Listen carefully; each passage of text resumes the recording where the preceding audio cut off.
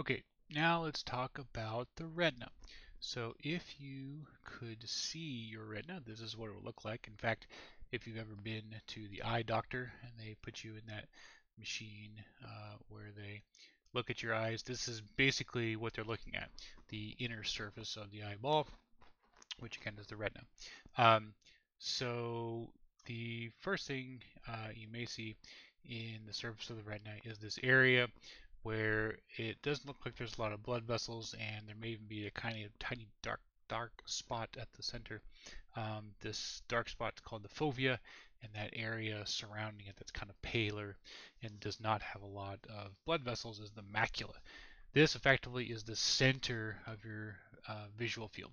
So in fact, if you back up, you can see in the cross section or the side view of the eye, when light passes through the cornea and through the center of the pupil and hits the back of the retina, that fovea is the spot. If you draw a straight line from the center of the pupil to the back of the retina, that's where light hits. So that's basically the center of your field of view. So in other words, if you're looking straight at something, like if you're looking at, let's say this letter F right here, then the light from this patch of screen here would be hitting the fovea of your retina. And then the macula is just the area surrounding that. And it's not a coincidence that there are no blood vessels there, because the blood vessels actually sit on top of the retina. So the blood vessels, if they were covering the macula or the fovea, would actually block your field of view a little bit in the center of your visual field. So that's why the blood vessels are only really visible in the what's called the peripheral retina. So this is what we would call the central retina, and everything surrounding that would be the peripheral retina.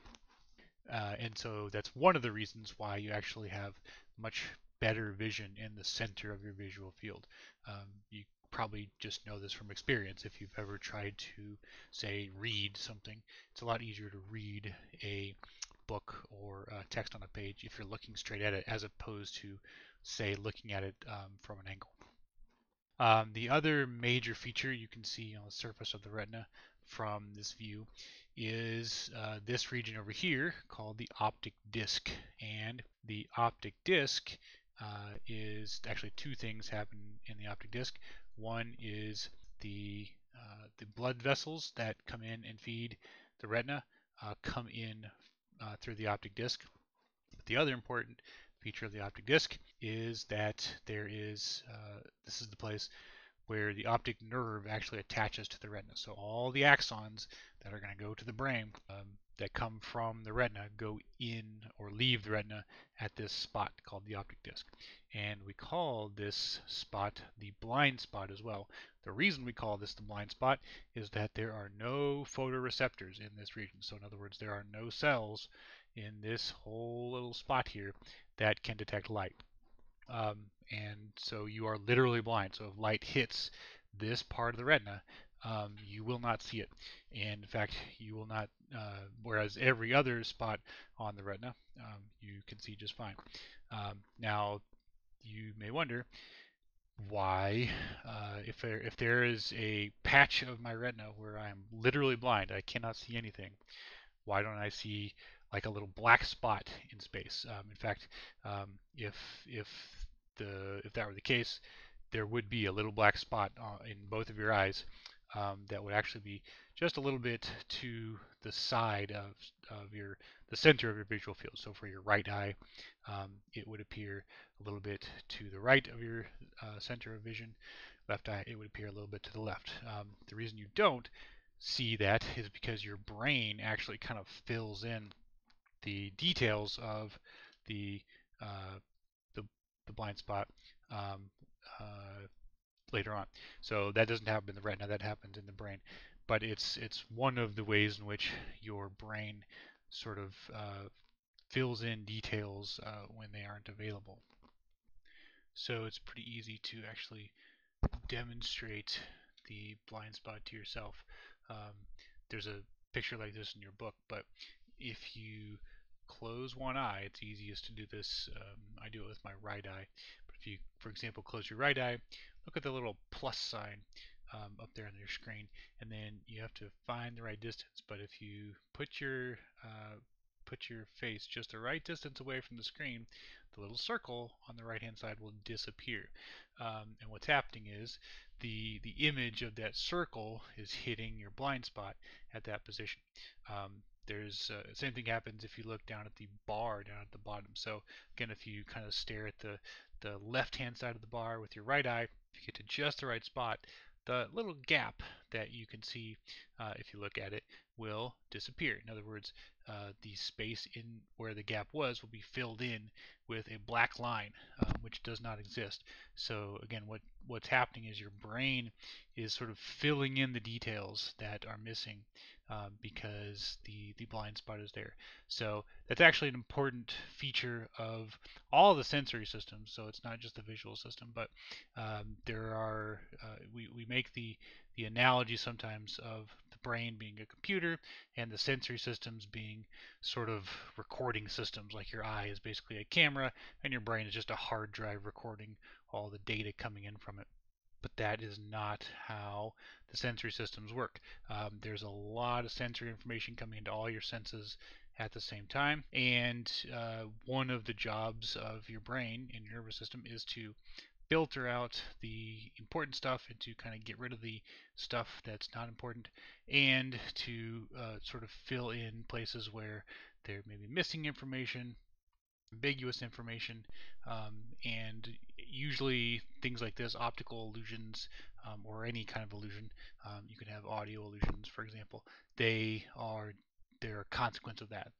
Your brain sort of trying to fill in some missing information.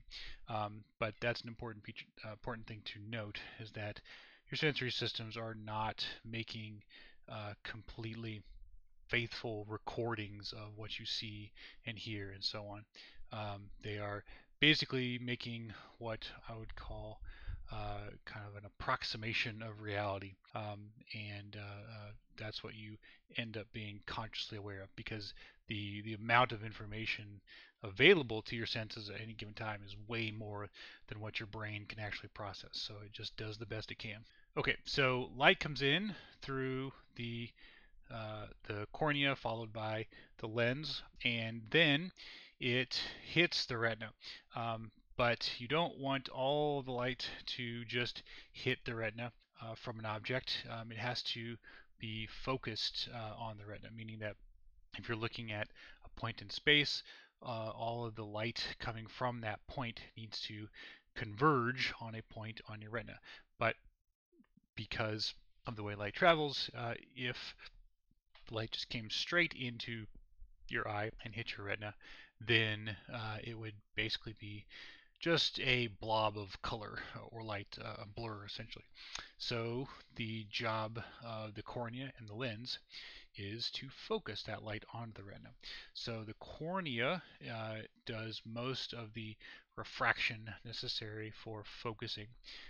So when light comes in, it hits the cornea, and because light travels a little bit faster through air than it does through the tissue of the cornea, which is mostly water, it bends. And because the cornea is shaped the way it is, because it's concave, then all the light that bends as it passes through it will converge on a point, and hopefully that point corresponds to the surface of the retina, which means that the point in space that those light waves came from will correspond to a point on the retina, which will be what you would see. So we call that distance, the distance between basically the surface of the cornea and the place where those light rays converge, the focal distance. So the lens also contributes to focusing because it also refracts light like the cornea, and it's also convex like the cornea. So after light passes through the cornea, it bends again, and that helps the light rays from a point converge on a point at the retina. The nice thing about the lens is that it has the ability to change shape. So it can either be stretched out and flat like this, or it can be thicker and fatter like that. And that is a property that's due to the flexibility of the lens tissue, but also these little ciliary muscles, which can pull on it and allow it to change shape. And that's actually something that the brain can control, which is why you're able to change your focal distance at will. Because if the lens is stretched out like this, then it makes it so that the incoming light rays converge from a point that's further away, whereas if it's thickened like this, it makes the light rays converge from a point that's closer up. Because the closer an object is, the light coming from it, the light rays will be coming in at a bigger angle, and so they'll have to be focused more. Now, if you have glasses or contacts, you probably have one of several vision disorders which are caused by abnormalities in either the shape of the cornea or the lens or the eyeball itself. If you have normal vision, the light coming into your eye, like I said, is refracted by the cornea and the lens, and then the light converges onto a point on the retina. But if you have an eye where your eyeball maybe is too long, or again there is an abnormality with the lens or the cornea, then that convergence point, the focal distance, may be slightly shorter than the eyeball itself, meaning that the light rays converge at a point just in front of the retina. That's called myopia. It's also called nearsightedness because if an object is closer to you, then it will be easier to focus because it does not require, or because the lens is able to correct for that that error. But if you have this issue where your eyeball is too short, or the lens or the cornea causes light to converge at the back behind your eye, then you will end up with this condition, which is also called farsightedness. So objects close up are hard to focus on, usually because one of the main causes of hyperopia is the lens becomes hardened or thicker over time as you age. That's the reason why as people age, they tend to need reading glasses, for example. That's why I wear reading glasses. And then astigmatism is where multiple defects in the lens or the cornea cause multiple focal points to appear. And most of these are correctable with lenses. So if you wear contact lenses or glasses, they work by changing the focal length. So they either make it further away or closer to the retina, depending on your problem.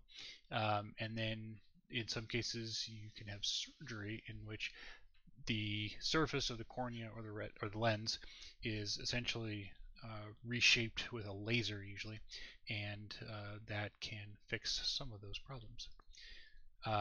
Now the visual field of the eye, meaning the amount of space you can see, is due to the shape of the eye and the shape of the retina, because the retina, the eye itself, is essentially a sphere, and the retina essentially forms a big bowl or cup. You can see almost 180 degrees in every direction, both horizontally and vertically. In fact, the only reason you really can't see 180 degrees horizontally is because of your nose. So if this is your right eye, your nose would be right about here. Now, of course, this is just for humans. An animal with eyes that were facing to the sides would actually have a greater field of view, 180 degrees or even more, because their eyes are facing sideways, therefore they can almost see behind them. In fact, this is one of the reasons why some animals, especially animals that have to worry about predators, tend to have eyes on the side of their head because they have a wider field of view.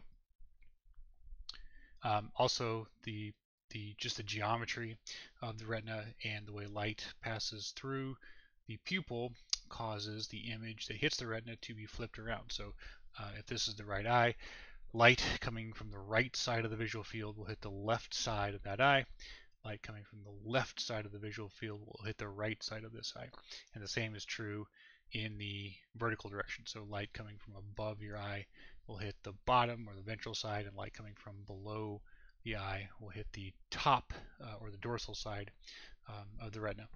So the image that hits your retina is upside down and backwards, but your brain has the ability to flip it around. We usually talk about the visual acuity, or basically the resolution of the eye, in terms of degrees of visual angle. So if you have light coming from 2 points, meaning two sides of an object, they're going to hit 2 points on the retina, but they're going to cross at some point before they hit the retina, and the angle between those lines is the visual angle. This is a way to measure visual acuity, because if you are talking about a large object like the moon, it forms a relatively small image on the retina because it is so far away. So the actual size of the disk of the moon on the surface of your retina is less than 140 microns in diameter, but the visual angle, which is about 0.5 degrees, that is true no matter how far along that line you measure.